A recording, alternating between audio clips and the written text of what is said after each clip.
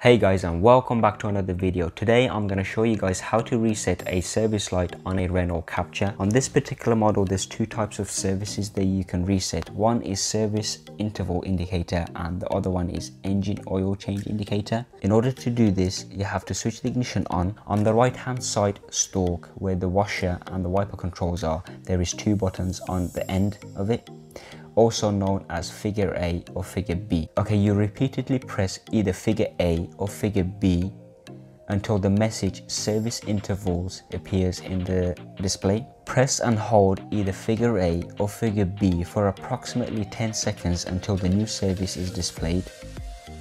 Briefly press button figure A or figure B to display the distance/time remaining to the next oil change. After that, there will be two different types of messages on the dash. One is service due and the other one is service required.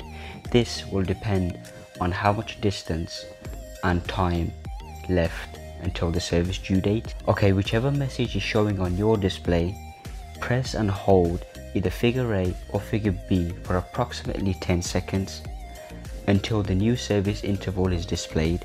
After switching the ignition off, switch the ignition back on and start the car, and make sure the spanner symbol and the service light has been reset. Okay, that's it for today's video. Hope you guys found this video helpful. If you did, leave a like and subscribe for more videos. Thank you.